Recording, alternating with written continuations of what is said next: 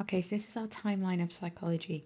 We need to understand where psychology came from and the development of psychology over time. You need to pay attention to significant dates and roughly know the order of how psychology developed. So it has its roots in philosophy. René Descartes came up with the idea that the body and the mind are independent of each other as separate entities. I think, therefore I am is a very famous saying that you might know of, and that came from Descartes, which is philosophy. John Locke, he came up with the idea of empiricism, and this is later the dominant foundation of behaviorism. And this is that we learn everything we are, who we are, how to behave, all from our senses. Therefore, we're born a blank slate, tabula rasa, and everything is imprinted through our senses from the environment and the feedback from that environment. Charles Darwin came up with evolutionary, and we use evolutionary psychology within the biological explanations. And what we're looking for here is adaptive genetics. So it's the survival of the fittest. Do we have instincts to fear certain things because survival of the fittest, that's what they feared, therefore it's imprinted within us and determines our behavior. So there's not a lot of free will with evolutionary psychology because we're controlled by an internal. Now, the 17th and 19th century psychology really is best described as experimental philosophy because it's very early psychology. And then we've got William Wundt, and we discussed him in our first lesson, and he's the idea of introspection as looking within ourselves and how important our thought patterns are in determining our behaviour. And he was known for opening the first psychology lab in Germany in 1879. And then we move on to Sigmund Freud.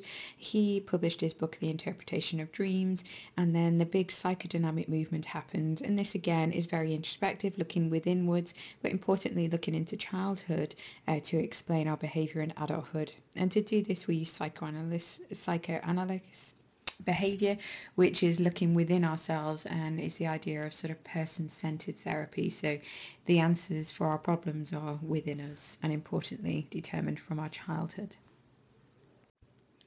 And then we move on to 1913, and this is the big break in psychology, which is going to dominate psychology for the next 50 years, and this is behaviorism.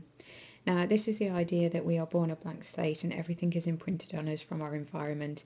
Watson, he came up with learn by association, which was first established by Ivan Pavlov, and that is that we learn behaviours through association.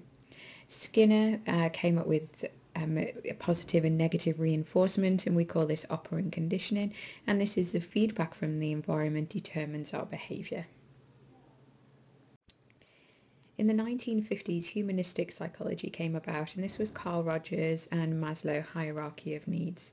And you'll learn more about this in year 2 because it's actually assessed in your final year of A-level psychology.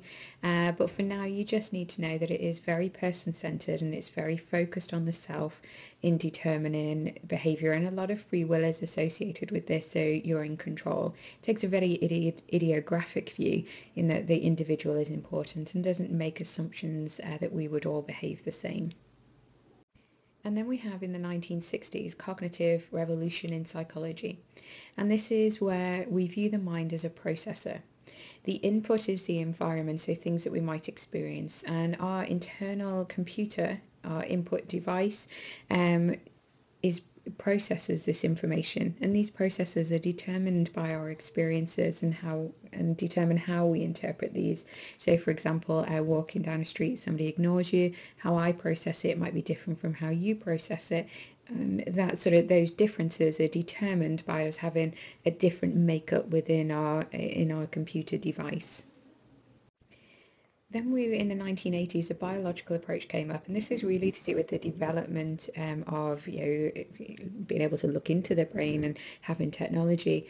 But this comes from the idea that our behaviour is determined by our biological mechanisms, so the brain, hormones and genetics. And then we've got the really interesting, on the eve of the 21st century, is cognitive neuroscience. And this is a mix of the biological and cognitive explanations to explain how the structures in our brain affect our mental influences. An absolutely fascinating area, which when we get into sort of forensic criminal psychology, we'll have a look into as well. But basically, it's the frontal lobe. Does it determine that stop mechanism, that go mechanism, and therefore determine our behaviour? So it looks at the sort of the thinking patterns that are associated with certain areas of the brain. And that's it. That's our timeline of psychology. So you need to be really careful here in understanding when they came. So we'll do some exercises in class which will reinforce this and hopefully embed, and you'll be able to repeat when sort of cognitive psychology came about, when biology psychology came about. So we'll look into that more and practice it in lessons.